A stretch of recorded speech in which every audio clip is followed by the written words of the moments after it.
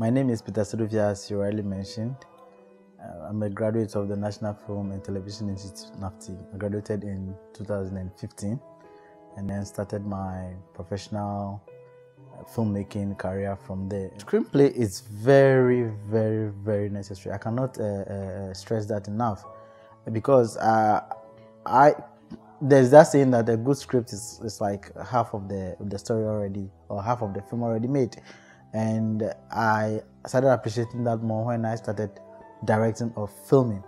Now, with me, all I need for you to do is to say this script is good. Everything looks good in it. That is it. Because when I go on set, I make sure I achieve what is in the script. And so if the script is good, it means that the film is going to turn out good. I don't go on set trying to do magic and to straighten script and try to, because the mind is so busy as a director that you're thinking of the artistic, let me say, parts of the whole film, like dealing with crew, cast, and the mise-en-scene, the props, like a lot of things. You even know there are people dedicated to that, but that has also become your burden. Every other person on that set becomes your burden now. So if you're not trying to restructure your film and make it meaningful film, then you are failing. But if the script is good and people have also seen it, and that is why when I write scripts, I don't keep it to myself. I make sure more than 2 people read it, so that I see where the consensus is going. People will punch hole somewhere. I take that. Some people also punch hole somewhere and say, oh, I like. So if I have more than one person saying that there's a problem here, I know there's a problem. But you have a situation where someone says there's a problem here, another person praises that problem, then you're now in a confusion. So the third person also comes in and say, oh, there seems to be a problem here, but if you straighten it this way, okay, it can be worked out. So by the time the script is ready for production, you see that you have a solid script. And once my story is deemed as good, the film is going to come out good, because I don't deviate from the script. So that is why I think screenplay is a very important aspect of the filmmaking process. First, I try to say, okay, let me build a premise. And that premise building, I do it sometime in the comfort of my bed, or when I wake up, the early mornings, like when I don't have any distractions going on and things like that. I get a premise. Okay, I want to make a story about this. And then I said, okay, so if I do a story about this, how do I want it to end? And so I look at the end. See, before I come to the main thing, this is how I view my writing process. I view my writing process as a travel. So when I woke up this morning,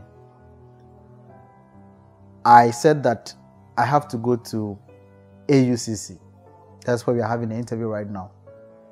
So where do I begin from? I'll begin from my house. And where is my destination, my final destination? It's AUCC.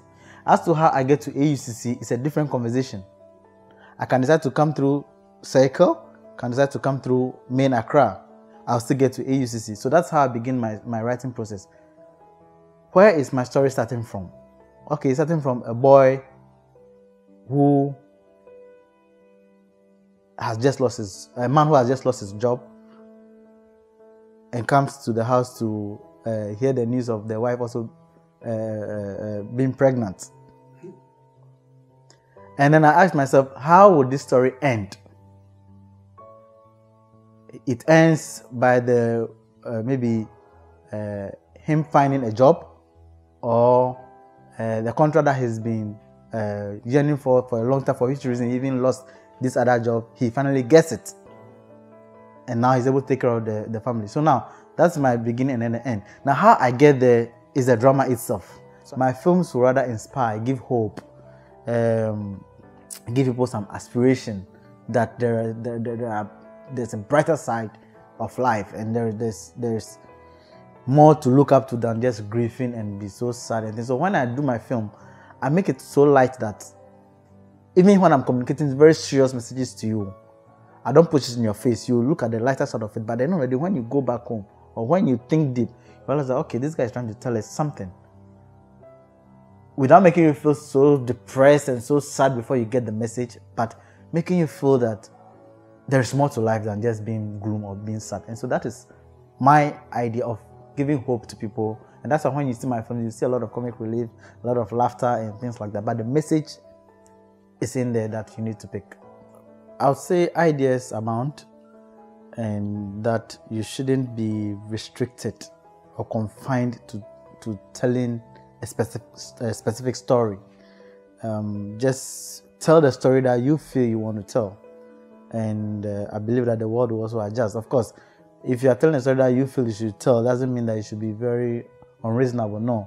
But the truth is that because people say, oh, we must tell our local indigenous stories, we must tell Yasantua stories, so you also, no, if you are not inspired to tell those stories, don't tell it.